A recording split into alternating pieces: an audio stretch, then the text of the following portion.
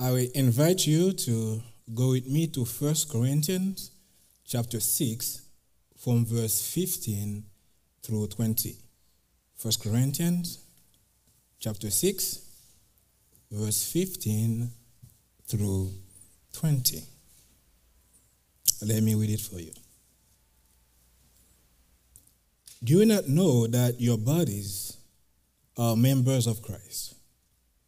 Shall I then take the members of Christ and make them members of a harlot? Certainly not. Or do you not know that he who is drawn to a harlot is one body with her? For the two, he says, shall become one flesh.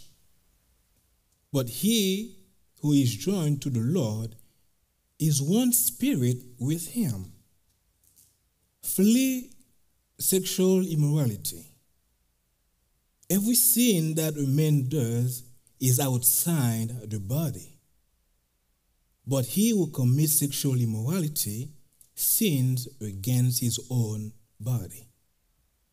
How do you not know that your body is the temple of the Holy Spirit who is in you, whom you have from God, and you are not your own?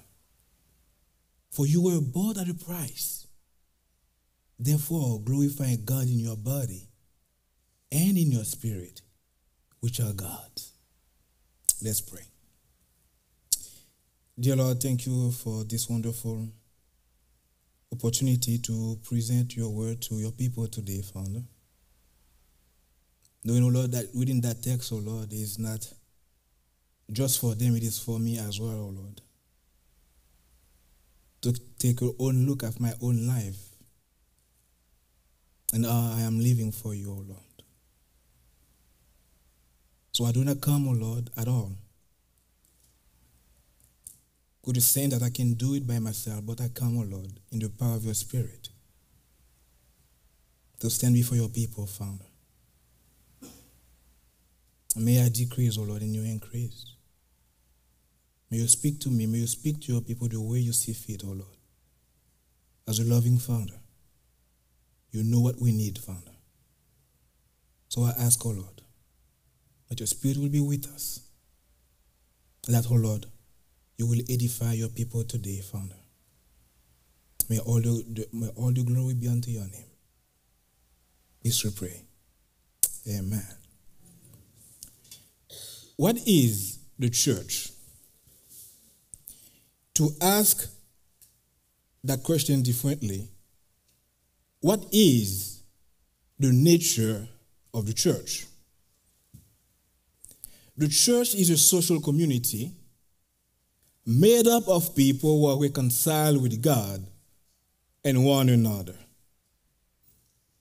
In his epistles, the Apostle Paul uses three primary images to depict the church as a community of believers. He describes the church as the family of God. He describes the church as the body of Christ. And he describes the church as the temple of the Holy Spirit. That's the nature of the church. That's who we are as a people. We are the family of God. We are the body of Christ. And we are the temple of his Holy Spirit. These three images complement each other. This building is not the church. It is a place where the church gathers, but it is not the church. What we are sitting in today is not the sanctuary. Even though when you walk to those doors, you see the word sanctuary there. but it is not the sanctuary. If you are saved, you are the sanctuary. If you are saved, you know Christ, you are the sanctuary of God. The word temple in verse 19 refers not to the whole place of the temple, but just to the Holy of Holies, the place where God dwelled.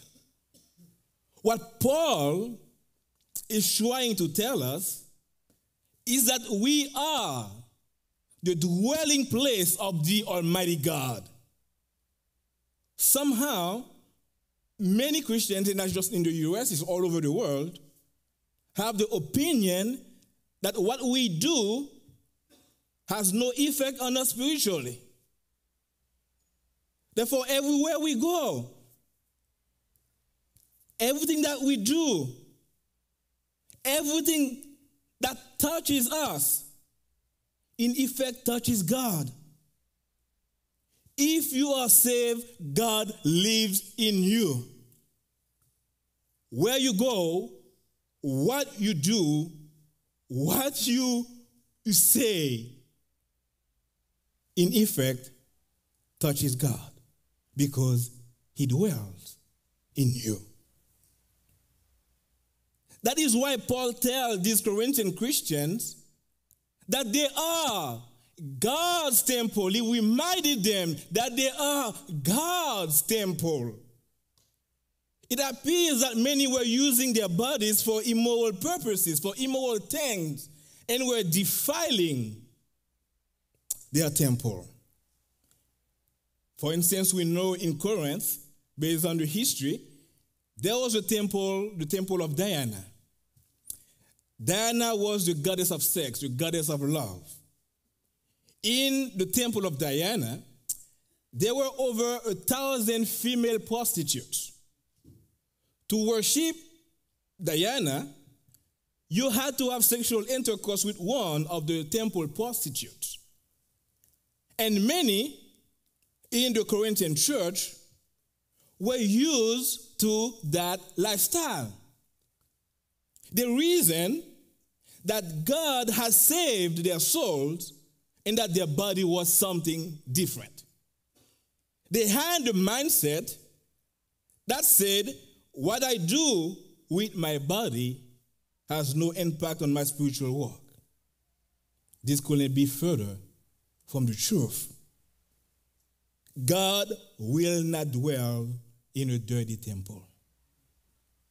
God will not dwell in a dirty temple. That's what the Apostle Paul is getting at here in this text.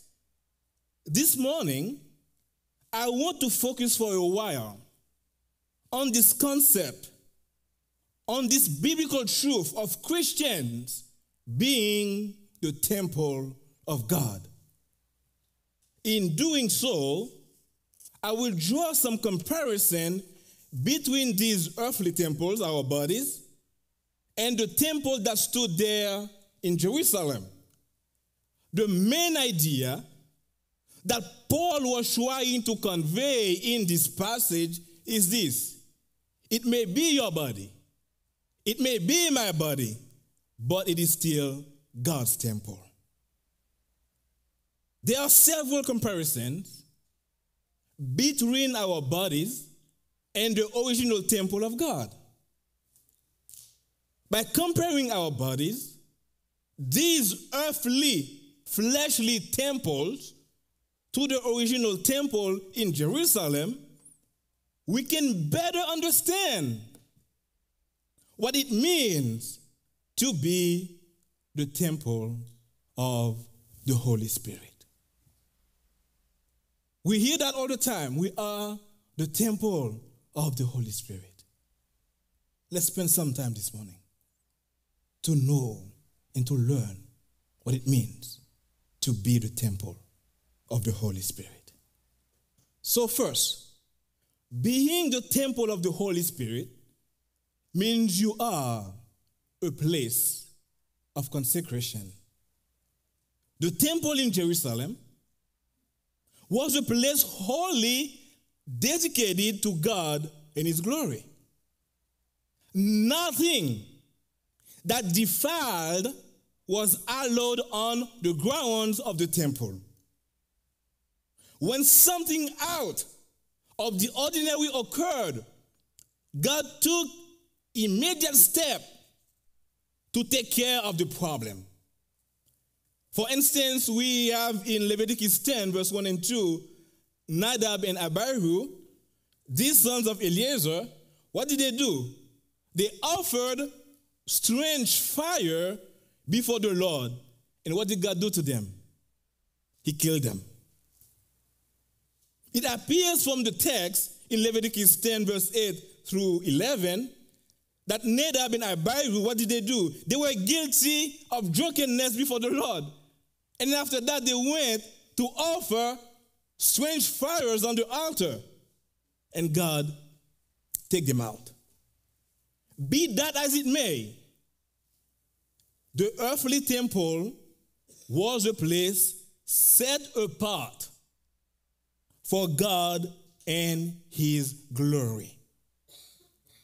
These earthly bodies we dwell in are also set apart for His glory.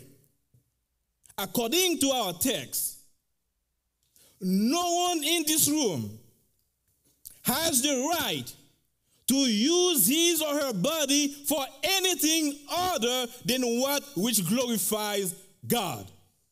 Let me repeat that.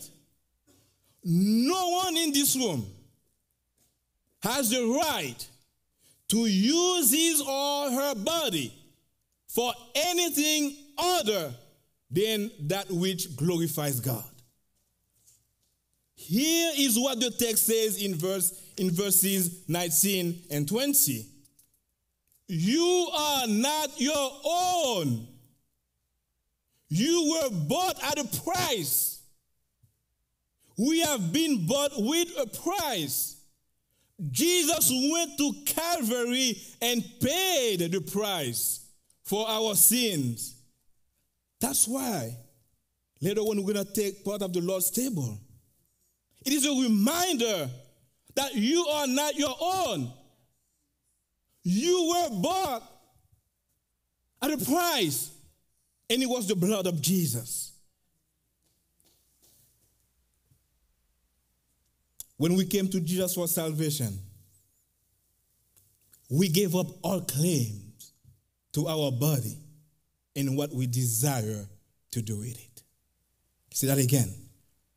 When you came to Jesus for salvation, you gave up all claims to your body and what you desire to do with it. We do not belong to ourselves. We belong to the Lord. Therefore, regardless of what we are doing, if it does not bring honor and glory to God, then it is sin. 1 Corinthians 10, verse 21. We read, whether you eat or drink or whatever you do, do it for the glory of God. Whether you eat or drink or whatever you do it for the glory of God. And in that verse, you say whether you eat or drink, please, do not overeat and say that you're doing it for the glory of God. Okay? All right, don't do that. Because overeating is a sin too. Okay? All right? So whatever you do, make sure you have that in mind, that you are doing it for the glory of God. So if I see you go to McDonald's after the service, or you go to Burger King, you're not going to do it for the glory of God. Okay? You're going to do it for your own belly. Not just a place of consecration. Being the temple of the Holy Spirit also means you are a place of worship. The temple in Jerusalem was a place where people gathered to worship God. They came to the temple and glorified the Lord. It was a place where songs were sung, a place where prayers were prayed, a place where hands were raised, a place where praise was rendered, and God was magnified. The temple was a place of worship. God says in Isaiah 56 verse 7, my house shall be called a house of prayer for all nations. Just as that temple was devoted to God as a place of worship, these bodies are to be places where God is worshipped. The truth is, these bodies will render worship to one God or another. Right here in our text, we see proof of that. These Corinthian believers, with their mouths, they acknowledged Christ. Then with their bodies, they participated in worship of Diana in all sexual things that were immoral. The question may arise, or the question that you might have in your head this morning, how can I worship God with my body? The answers are many, but here are a few. Romans 12, verse 1 and 2 tells us, present yourself as a living sacrifice. Enter into a covenant with God, that you will use your body for nothing that will dishonor and degrade his name. Jeremiah 33 verse 3. Another way that you can honor your God with your body. Stay in prayer. Take your body aside from the world and go to the Lord on a regular basis and pray to him. Nothing glorifies the Lord quite like people who trust him enough to call on him in faith. Another way you can worship God with your body. Hebrews 13 verse 5. Pay attention to his presence. Never forget that Jesus is ever with you. Learn to walk in the knowledge of his abiding presence. You know what? Many of us, if we take some time and acknowledge the presence of God, whether we are at work or at home, many things that we fall into, we don't fall into them at all. Because when someone is in front of you, you tend to behave what? Differently. When people can see you, you tend to do things differently because you do not want to get in trouble. But Jesus is ever present. He's always with us. When you are on 114 driving and giving a finger, I'm not going to say which one, to someone, if you pay attention that Jesus is in the car with you, he's watching you, you will not use that finger. When you're at home, when there's no one watching, what you do on your phone, what you do on your computer, if you pay attention that Jesus is watching you, that he's working in the room with you, you wouldn't go on that side.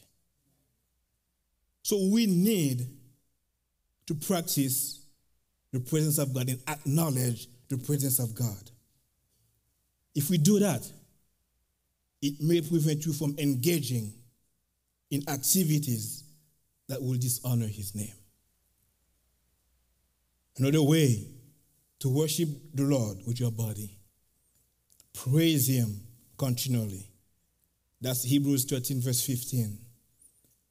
Make a decision in your mind, make a decision in your heart that no circumstance in life, no bump in the road will stop you from having a thankful heart of praise before the Lord.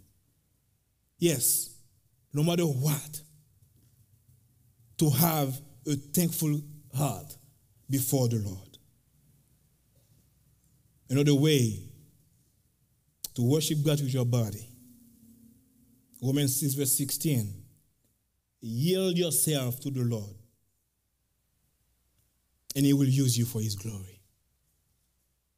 Submit to him, and he will use you for his glory. Can you honestly say that you are using your body as a place of worship before the Lord? Can I honestly say that I am using my body as a place of worship before the Lord? When I talk about this, the word of God is for me as well, so that I do not stand before you as a hypocrite. Am I asking myself the same question? Not just a place of consecration, not just a place of worship. Being the temple of the Holy Spirit also means you are a place of service. The temple in Jerusalem was a place where people carried out the duties that they had been given by the Lord. Things such as the sacrifice, such as tithe, the offering, the prayers, they were all carried out at the temple. It was a place where duties were performed. These fleshly temples are also places where we are to carry out the duties we have been given by God. There are many areas where we are duty bound before the Lord. We are duty bound to be a witness for the Lord. We are duty bound to worship him. We are duty bound to go to him in prayer every single day. We are duty bound to give financially to the work of the gospel. We are duty bound to be obedient to God. We are duty bound to live in holiness before the Lord. We are duty bound to live in righteousness before God. We are duty bound to build up one another. We're not duty bound to do gossiping. No. We are duty bound to build up one another. And in thousands of other ways, we are duty bound before God. Not just a place of consecration, not just a place of worship, not just a place of service. Being the temple of the Holy Spirit also means you are a place of death. The temple in Jerusalem was the scene of many deaths. Millions of animals were taken there and slain on the altars in obedience to God's commands. Let me tell you something. I talked to the pastors, Pastor Matt, Pastor Jean, and my wife. They know this. There are 5 things I hate. And after reading that text and thinking about the temple in the Old Testament, I think I can add another one to my list. Instead of just 5, there would be 6 things I hate. The first thing I hate is the devil. And I'm going to give you in the order that I hate them, okay? So I'm going to quiz you on that. The first thing I hate is the devil. The second thing I hate is Apple products. I don't care whether you have an iPhone or not. That's your business, not mine. But I don't like Apple products. The third thing I hate is getting stuck in traffic. The fourth thing I hate is Starbucks coffee. I really don't care what you think. I don't like Starbucks coffee. I think they're really taking you. But number 5, I'm not going to tell you that one. But my wife knows and the pastors know. So that's for me to know and for you to find out. But number 6, I will add, based on thinking of the temple as a place of death, will be smelling like food. I hate smelling like food. And for the priests, they weren't just there to lead the people to worship. They were butchers. So they were butchers. Millions of animals were brought there to the temple for sacrifice. And the priests were in charge of killing all of them and burning them on the altar. So can you think about that? The stench of death, the stench of animals. As a priest, now I come here with a nice suit on me and blah, blah, blah, and come here. But the priest in the temple will be a little bit different. By the day, they will be bloodied. They will smell like burnt animals. They will smell like food. Can you believe that? And my wife will tell me, sweetie, what you did today? Oh, I burned some animals. The next day, what did you do today? I burned some animals again. I wouldn't like that at all. So that's number 6 of the things that I hate, smelling like food. Yes, the temple was a place of death. While there was praise, while there was singing and worship in that great place, there was also the stench of death. Every time anyone went to the temple, they were immediately confronted with a death sin. As the temple of the Holy Spirit, you and I are challenged to be dead to certain things in this world. According to the Bible, we have been born again.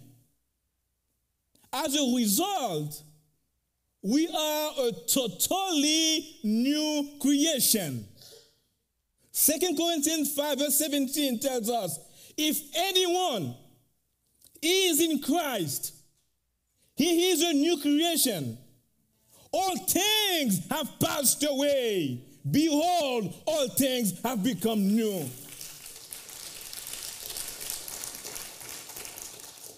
Therefore, we are expected to be dead to our old way of life. We are expected to be dead to our old way of life. In Colossians 3, verse 1 through 9, we are told to put off or to consider ourselves dead to certain activities. Dead to fornication, sex outside of marriage. Dead to impurity of thought. Dead to impurity of life. Dead to evil desires and passions. Dead to greed. Not being satisfied with what God has already given you. Dead to a lying lips. I've been reading Isaiah during my quiet time with the Lord. And in Isaiah chapter 2, you see that God is rejecting a worship service. God said to the Jews and through Isaiah, don't come to me with your offerings anymore. Don't come to me with your sacrifices. Because you are a violent people. You are an immoral people. And you do false worship. Think about this. These were people who go to the temple to worship every week. They bring the sacrifices every time. They were doing the church thing. Just like we are doing today. And God said to them, get out. I'm tired of you. I'm tired of your prayers. I am tired of your sacrifices. I'm tired of you coming before me like that. Get out.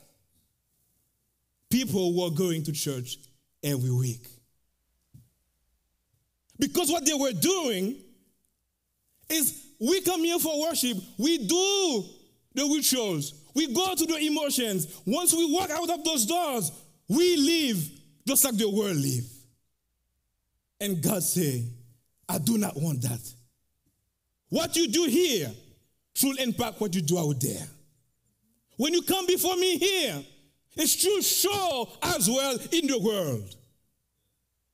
If not, get out and don't bring me your sacrifices and do not come to me with your prayers. Isaiah chapter 2. Dead to fornication. Dead to impurity of thought. Dead to evil desires. Dead to lying. Dead to those things that are sinful before God. What this boils down to is that God wants us to retrain ourselves and rein in our bodies. We are to control them and not the other way around. If you do not control your body and its passion, it will control you. Not just a place of consecration, not just a place of worship, not just a place of service, not just a place of death. Being the temple of the Holy Spirit also means you are a place of representation. When people saw the temple standing in Jerusalem, they were reminded of God. Let me say that again. When they saw the temple standing, they were reminded of God. When people see the temple, they will know or be reminded that there is a God in heaven who loves sinners and has made a way for their redemption. These bodies, as the temples of the Lord, are our witness to the world that we have been redeemed. Every time the world sees a child of God, every time the world sees you, they see, or they should see, a manifestation of the power and the grace of the Almighty God.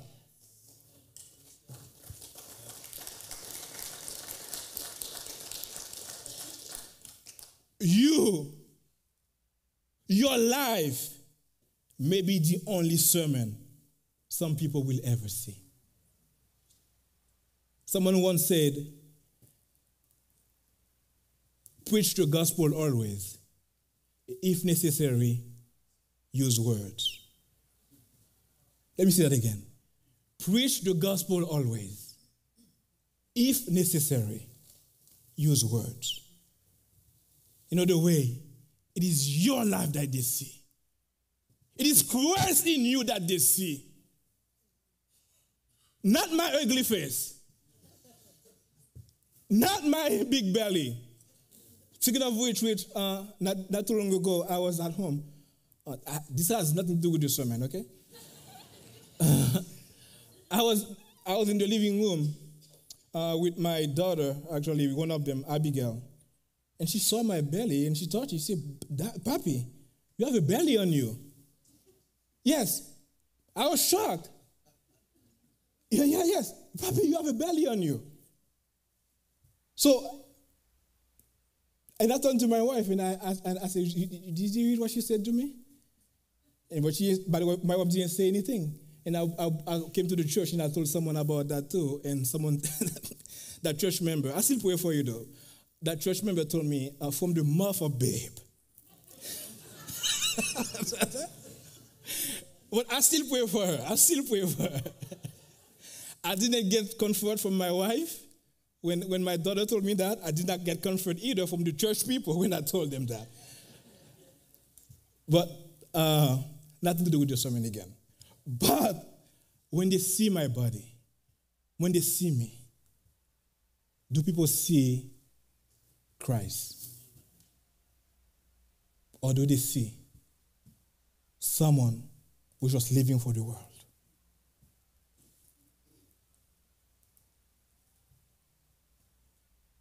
Your life, again, may be the only sermon some people will ever see. Whether you like it or not, you are a witness. Your life either speak well of Jesus, or your life bring dishonor to him by the things that you do and how you live. And I'm speaking about my life as well, not just yours. What kind of statement are you making about Jesus in your life today? Let me ask that question again.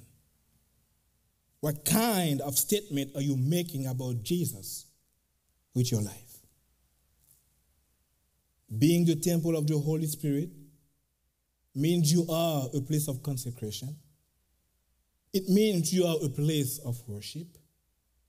It means you are a place of service. It means that you are a place of death. And it means that you are a place of representation. Yes, it is your body. But if you are saved, it is still the temple of God. You are not your own. So how are you treating the temple of God? How are you treating the temple of God this afternoon? Are you totally consecrated to Jesus this afternoon? Are you using your body to worship him? Are you fully executing your duties before the Lord? Have you put to death those things in your life that dishonor him?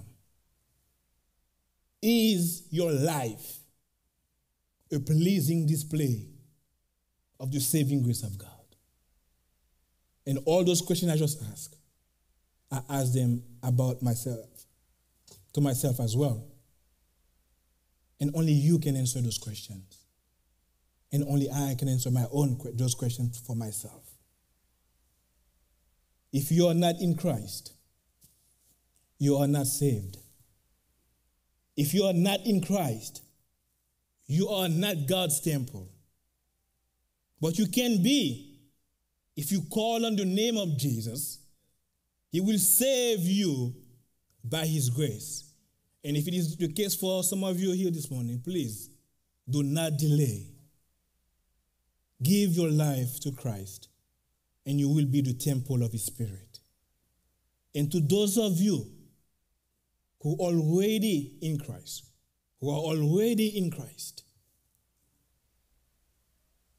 know that you are saved, and know that you are not your own. You may live like it, but you are not your own if you are in Christ. Therefore, honor God with your body. Honor God with your body. Let's pray.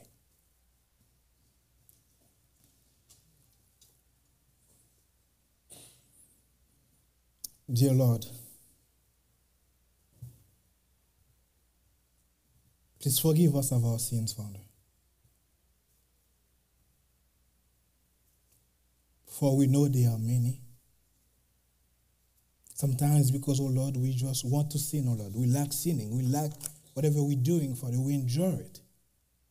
But sometimes, oh Lord, we sin because we do not understand truly, oh Lord, your word in the Christian life, Father. Regardless, oh Lord, we ask for your forgiveness. We do not want, oh Lord, people that come here every week, oh Lord, and that for you, oh Lord, to say to us, stop praying me, stop coming in my presence. But we want, oh Lord, our lives, oh Lord, to be a pleasing sacrifice before you. That the way that we are here, oh Lord, in this place, that's the same way, oh Lord, we are when we go out, oh Lord. Because we know that we are the temple of your Spirit, Father. that you dwell in us. Thank you, O Lord, for a word of knowledge today. Thank you for this word of exhortation, Father. Help us, O Lord, not to harden our hearts, Father, but to let your word, O Lord, have an impact in us, O Lord, so that we can be a really good, a great display of your mercy, a great display of your grace, a great display, O Lord, of your redemption, Father. Help us, O Lord, not to take your grace for granted, not to take what you did on the cross for us, O Lord, for granted, or as a license to live however we want, Father. But help us, Lord, to desire righteousness, to desire purity, to desire holiness, to desire, O Lord, to glorify you, O Lord, with our bodies, Father. Help us, O Lord, leave this place in the power of your Spirit. We love you, Lord. Thank you for everything. Amen.